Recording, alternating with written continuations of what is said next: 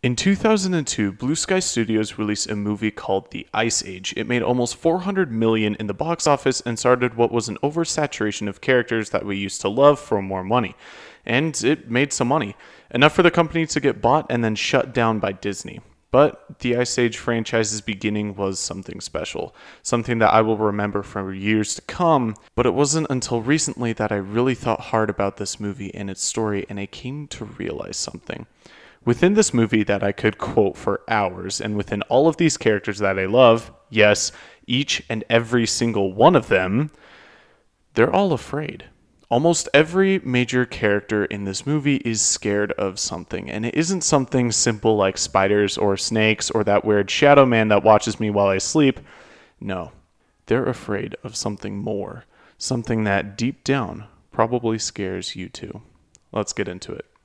The very first time we really get clued in on this is with Sid the Sloth, the absolute meme legend.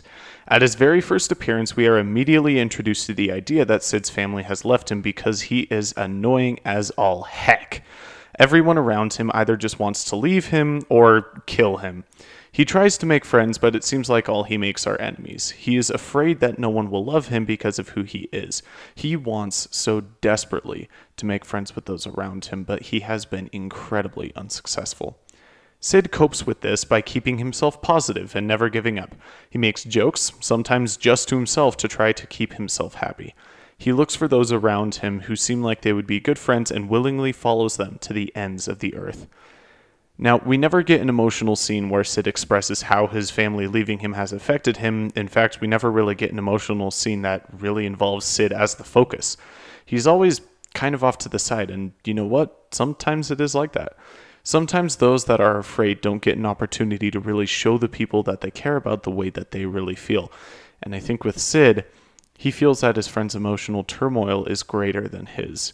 He doesn't want to bring up what has been festering within himself because his focus isn't on that. His focus is on those around him and caring about their needs.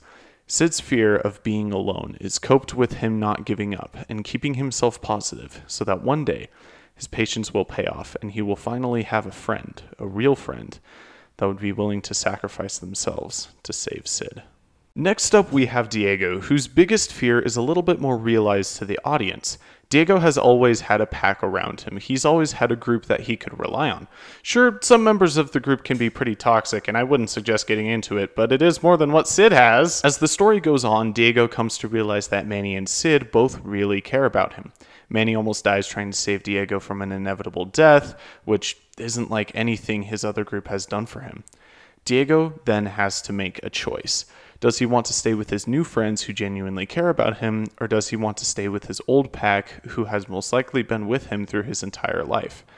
This decision scares Diego, and while third-party members would most likely call this choice an easy one, in the moment it feels like one of the greatest sacrifices you are making. This is your pack, your group, the one that you have grown up with all your life. Betraying them would be relative to betraying family. And yet, you know that this new group, this other clan of individuals, is far superior to the one you have now. They actually care about you, while the first group isn't interested in who you are, rather what you can do to benefit the group as a whole. The new group is selfless, while the original is entirely selfish. But Diego makes that decision and chooses with his own fruition what group he wants to be a part of. He's scared to make that choice, but when he does, he ends up being a much happier person in the end. Diego is scared that he has to choose between his pack that he grew up with and his friends that really care about him. And he copes with this by thinking long and hard about what he needs to do and then acts on it. Manny the Mammoth is by far the most interesting character in the entire movie. We don't know everything about him, and yet we know everything we need to know about this protective, lovable hunk of fur. Honestly, going from watching the first movie to then watching Collision Course was so jarring for me. Manny seemed like an entirely different character in that movie, and maybe there was something that I missed from the other three movies in the middle, but these two are not the same, and it shows. Manny, in the good Ice Age movie, seems very cold. He does things his own way and doesn't care at all about what other people think about him. He seems like he's going to be that sort of edgy, leave me alone kind of character, but as the story moves on, we get more and more into why Manny is the way that he is, and that he is so much deeper than just a simple cold shoulder. When Sid could very well die trying to give the baby back, he watches, making the excuse that he wants to see how horribly wrong it goes, when, in actuality, he wants to make sure that Sid and the baby are okay.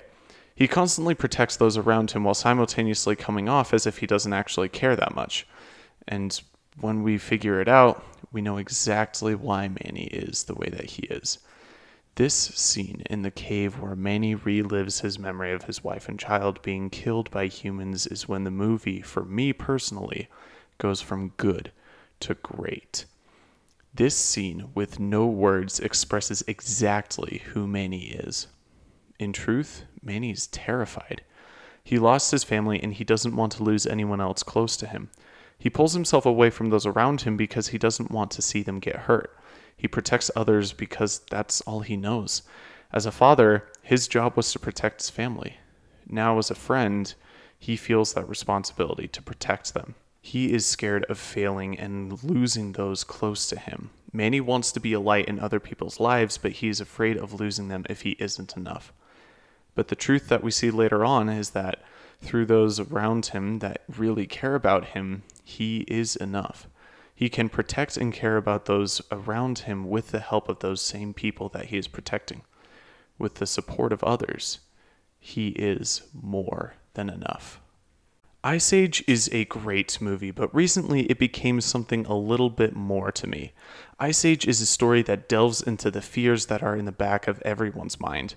The fear of being alone, the fear of losing the ones close to you, and the fear that you will see your loved ones get hurt. And the way that each of these characters approach them is very reminiscent about how real people deal with some of these real fears. By trying your absolute best to stay positive and connected with others, making those hard decisions, or pulling away, too afraid to be attached to others only for them to get hurt because you weren't good enough. Ice Age shows us that we can pull through each of these, and that by connecting with others and supporting one another, there is nothing we can't overcome together. Thank you all for watching. If you really enjoyed, be sure to subscribe for more. I hope you all have a wonderful rest of your day, and as always, until next time.